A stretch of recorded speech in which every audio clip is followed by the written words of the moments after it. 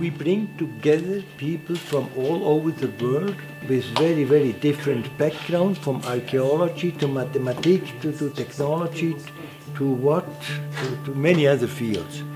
Some know something about wood, some don't know anything, and then first we give a background. What is wood? What is a bark?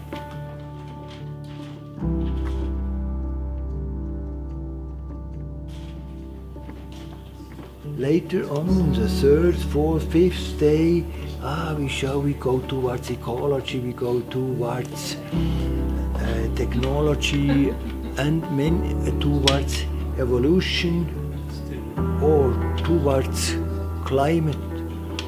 We open the angle. That is a general story.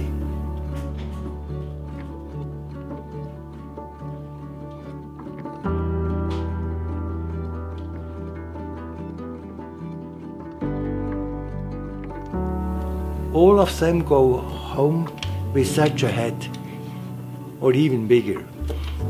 But all of them take home, we can do something with wood.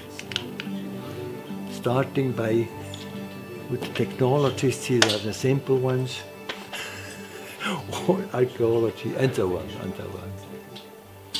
But my favorite chapter is that they learn that ecology is important, that they can work from a little herb to a very big tree. And each of the stems has some kind of information.